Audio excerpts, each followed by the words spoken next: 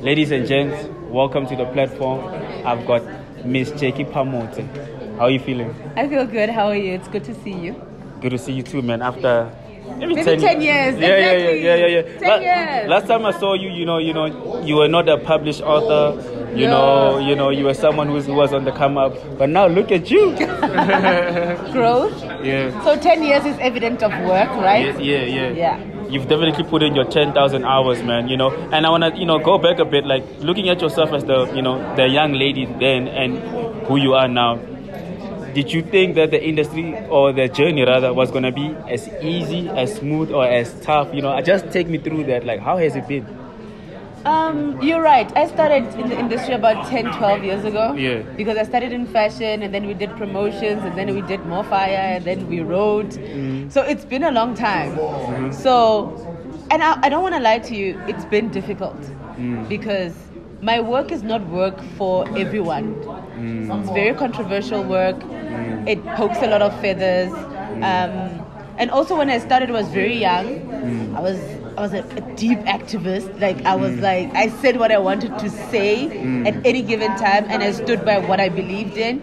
And gradually, as I grow, I'm more analytic of what I do. I'm more aware of the causes that I support and the things that I don't support. But I've been good at keeping true to my entire identity without shifting it, and that took time, and sacrifice.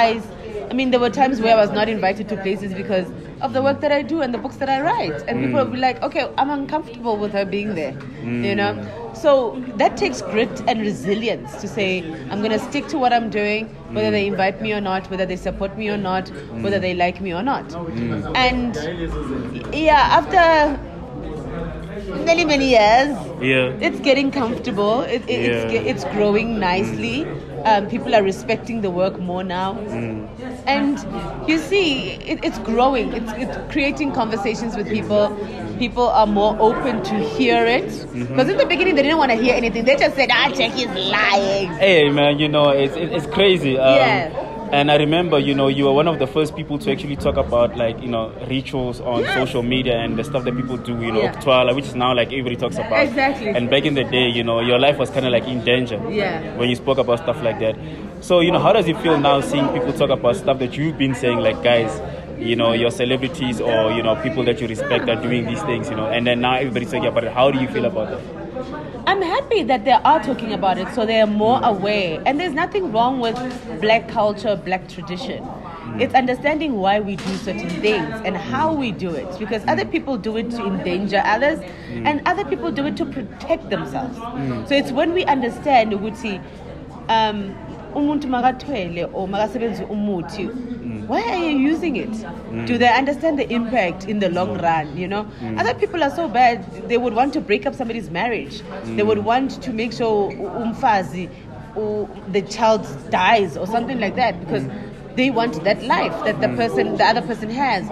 So that was the whole point of the conversation, and I'm glad that people are now more aware. They are comfortable to talk, and they're also sharing their stories. I've been keeping this thing inside. I think somebody did something like this to me. I can't have kids. My marriage is going bad. I can't study anymore because I think my friend took my book. So it's good to now understand there is a bigger world that we're not talking about or we're not educated about, and the more we talk about it, it's the more we actually learn and also know how to protect ourselves. Man, that's so interesting. And I want to know from you, right? Because you wrote Bear, which was basically, hit. And, that banger. And I say you exposed the North. But now, going back to the conversation, what does Jackie Phamotse believe in? So today's conversation, my episode was about black spirituality. I believe in both because I acknowledge who I am as a black individual and who raised me and the family that I come from, that believe in their ancestors, that know how they fought for certain things, and within that fight, the belief system. And also, I do pray to God. ngiyacela ukuthi uNkulunkulu ngicela ungibeke namhlanje, you know. I believe in both, and I don't think either one is wrong. It's just what sits comfortable in your spirit. Mawuthandaza, which one feels good to you, and there's nothing wrong with it, you know. It's just an understanding that at the end of the day, there's a higher being, regardless of how you look at it. There's somebody who's governing all of us. There's this energy and a spirit that's governing all of it. Whether you believe Uguti, Amadlozo, Unkulunkulu, but the truth is, we are here for a reason. Something brought us here, and that something will sustain us. Yeah. So, yeah, that's my belief system. You know, you're a social trend forecaster. So everybody now is getting a lot of, callings. Everybody's a Sango mind, there's a spiritual awakening. What do you think is going to happen in the next couple of years when it comes to that type of things? A lot of people are confused, okay? We've got a lot of mental health issues that people are not addressing. We've got a lot of social ills that people are not addressing. There's generational gaps that are not being merged. We've got our parents and young people who are living separate lives. So the community and the family and the households are broken.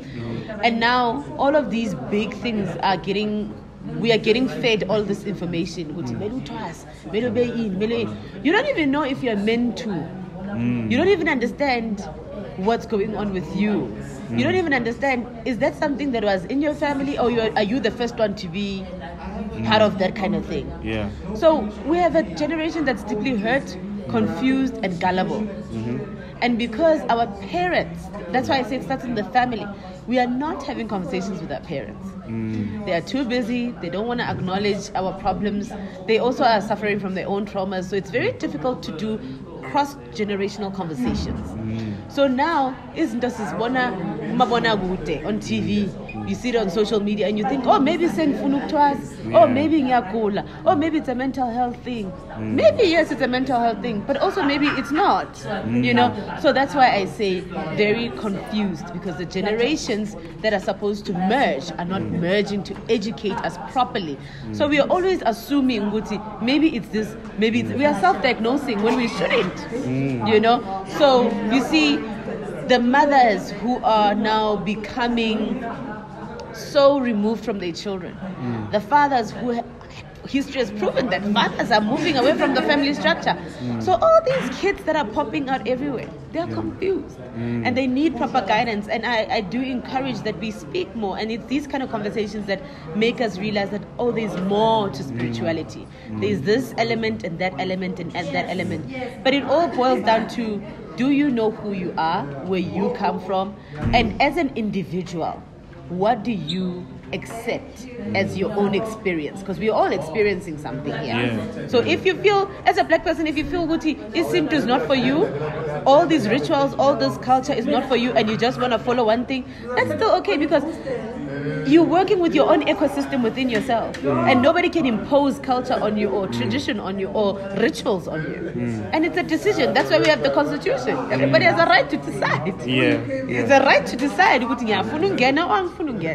So that's how I feel about it. Okay, wow, man, I love that answer.